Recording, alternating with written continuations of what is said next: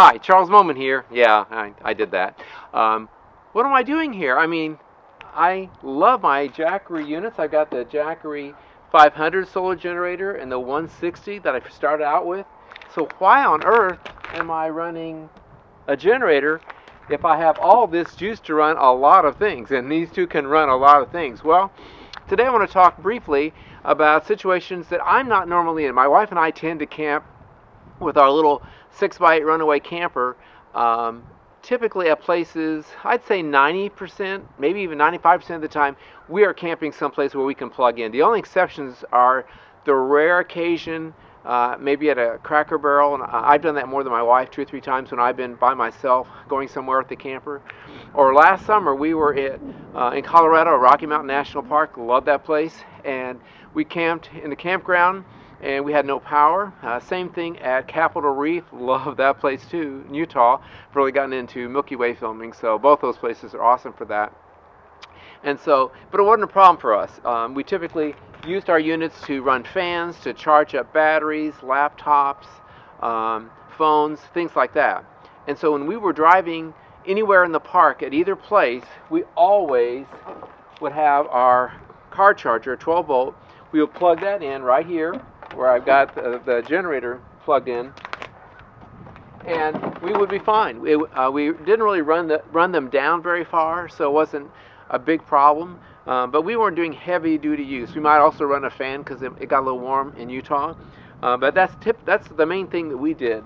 But most of the time we're camping at campgrounds with electricity, so I don't really need this most of the time, and I typically don't take it with me. The other option, of course, is to use the SolarSaga 100 watt panel. That is great, and you plug it in just like same place, and that will get you charged up, but not on a day like today. So I thought it's a week away from Christmas. It's a little cold out here. If it was a whole lot colder, you have to be careful about using these outdoors, but we would have them inside anyway. We wouldn't be running them outside. But if you are a van lifer, let's say, or you typically go off-grid, or you're boondocking, then you probably might already have a generator. If not, I really highly recommend the Honda. This is Honda 2000. I got it when we bought our first runaway camper in 2016, and it turns out we really didn't use it that much, but I'm really glad we have it, because if the power goes out here, I can still run my pump here at my house at the well, or I could also run my wood pellet stove. So still glad that I have it. But if I was doing BLM camping or national forest, places like that, wow, and it was a day like today where this is not going to be of much value, the solar panel, then the Honda generator would be a great choice for you.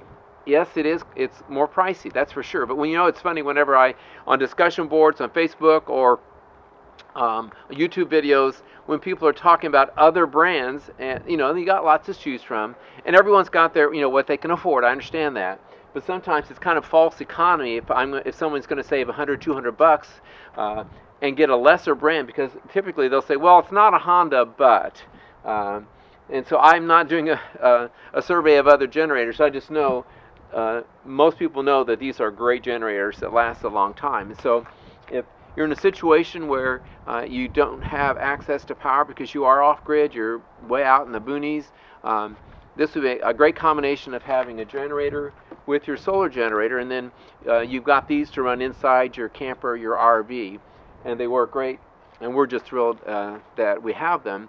But again, we don't need this most of the time. But if we knew we were going to be way off-grid somewhere on a trip, then I would make sure to carry this along with me. So a Honda generator and Jackery solar generators make a great combination. Thanks for watching.